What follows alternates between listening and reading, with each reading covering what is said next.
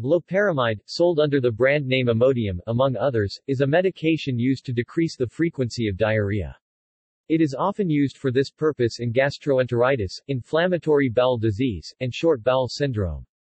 It is not recommended for those with blood in the stool. The medication is taken by mouth. Common side effects include abdominal pain, constipation, sleepiness, vomiting, and a dry mouth. It may increase the risk of toxic megacolon. Loperamide's safety in pregnancy is unclear, but no evidence of harm has been found. It appears to be safe in breastfeeding. It is an opioid with no significant absorption from the gut and does not cross the blood-brain barrier when used at normal doses. It works by slowing the contractions of the intestines. Loperamide was first made in 1969 and used medically in 1976. It is on the World Health Organization's list of essential medicines, the most effective and safe medicines needed in a health system. Loperamide is available as an inexpensive generic medication. The wholesale cost in the developing world is about $0.004 to $0.040 per dose. In August 2016, the U.S. retail cost is about 31 cents per dose. Medical uses. Loperamide is effective for the treatment of a number of types of diarrhea. This includes control of acute nonspecific diarrhea, mild traveler's diarrhea, irritable bowel syndrome, chronic diarrhea due to bowel resection, and chronic diarrhea secondary to inflammatory bowel disease. It is also useful for reducing ileostomy output. Off-label uses for loperamide also include chemotherapy-induced diarrhea, especially related to irinotecan use. Loperamide should not be used as the primary treatment in cases of bloody diarrhea, acute exacerbation of ulcerative colitis, or bacterial enterocolitis. Loperamide is often compared to diphenoxylate. Recent studies suggest that loperamide is more effective and has lower neural side effects. Side effects. Adverse drug reactions most commonly associated with loperamide are constipation, which occurs in 1.7 to 5.3% of users, dizziness up to 1.4%, nausea 0.7 to 3.2%, and abdominal cramps 0.5 to 3.0%. Rare, but more serious, side effects include toxic megacolon, paralytic ileus, angioedema, anaphylaxis, allergic reactions, toxic epidermal necrolysis, Stevens-Johnson syndrome, erythema multiforme, urinary retention, and heat stroke. The most frequent symptoms of loperamide overdose are drowsiness, vomiting and abdominal pain, or burning. High doses may result in heart problems such as abnormal heart rhythms. Contraindications. Treatment should be avoided in the presence of high fever or if the stool is bloody. Treatment is not recommended for people who could have negative effects from rebound constipation. If a suspicion exists of diarrhea associated with organisms that can penetrate the intestinal walls, such as E. coli O157, H7 or Salmonella, loperamide is contraindicated as a primary treatment. Loperamide treatment is not used in symptomatic C. difficile infections, as it increases the risk of toxin retention and precipitation of toxic megacolon. Loperamide should be administered with caution to people with liver failure due to reduced first-pass metabolism. Additionally, caution should be used when treating people with advanced HIV, as cases of both viral and bacterial toxic megacolon have been reported. If abdominal distension is noted, therapy with loperamide should be discontinued. Children. The use of loperamide in children under 2 years is not recommended. Rare reports of fatal paralytic ileus associated with abdominal distension have been made. Most of these reports occurred in the setting of acute dysentery, overdose, and with very young children less than 2 years of age. A review of loperamide in children under 12 years old found that serious adverse events occurred only in children under 3 years old.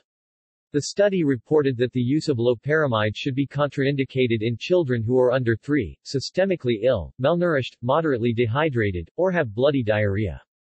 In 1990, all formulations for children of the antidiarrheal loperamide were banned in Pakistan. Pregnancy and breastfeeding. Loperamide is not recommended in the UK for use during pregnancy or by nursing mothers.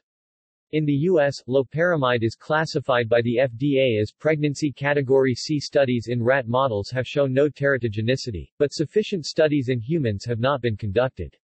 One controlled, prospective study of 89 women exposed to loperamide during their first trimester of pregnancy showed no increased risk of malformations. This, however, was only one study with a small sample size.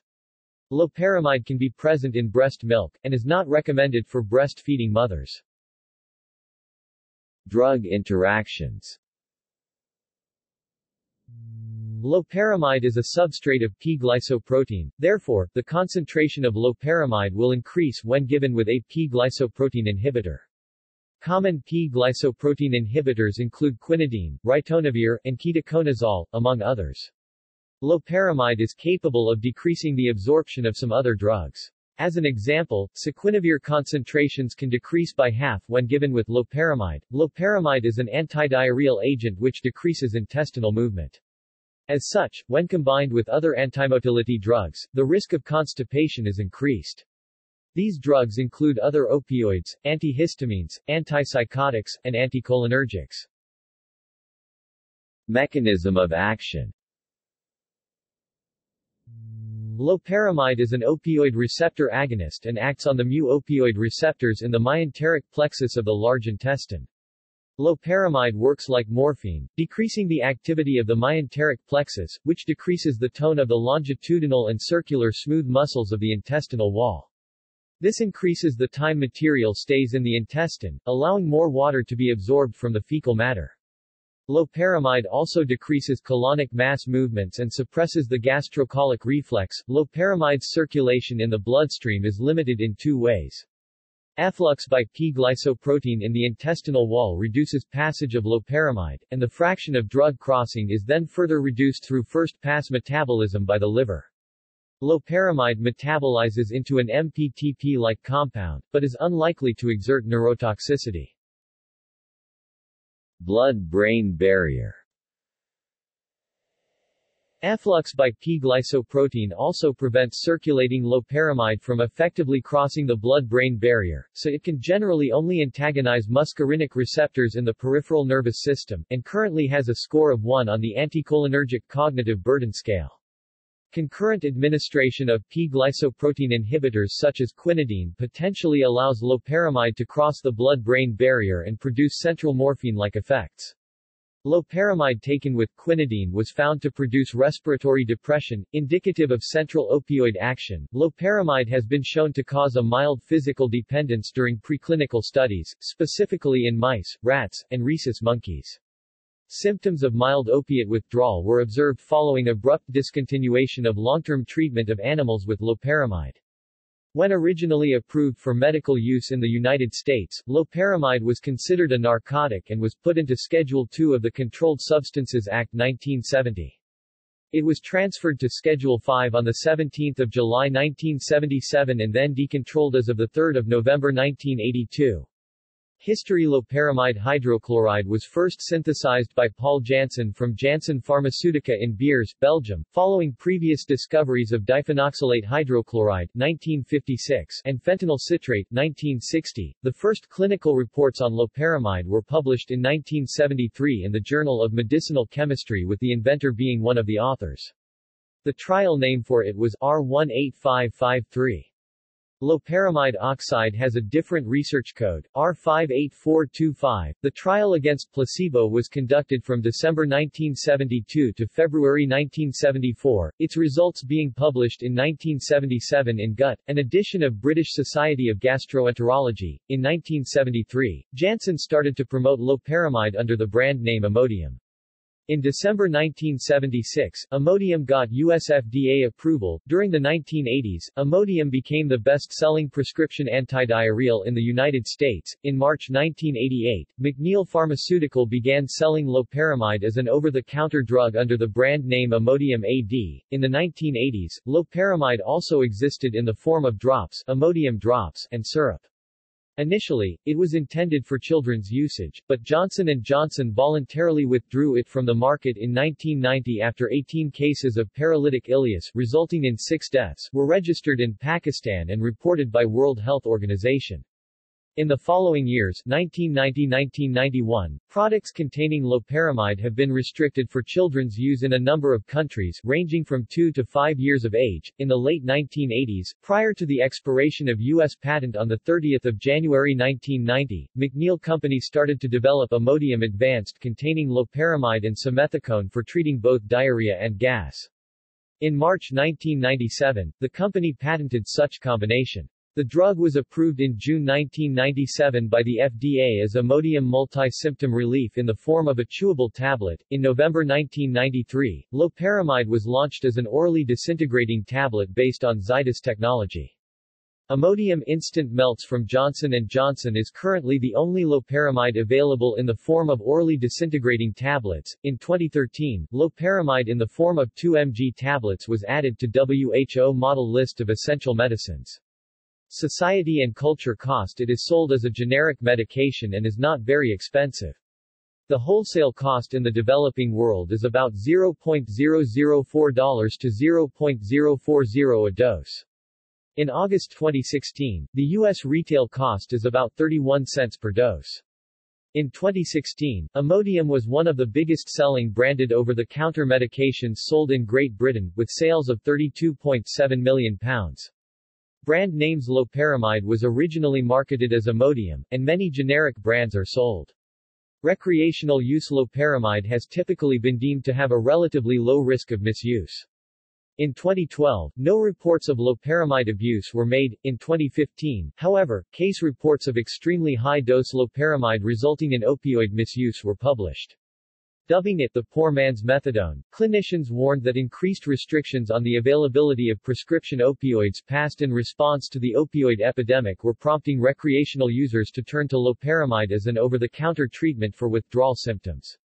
The FDA responded to these warnings by calling on drug manufacturers to voluntarily limit the availability of loperamide for public safety reasons, in an analogous manner to restrictions put on the sales of pseudoephedrine, to be sold only in limited amounts.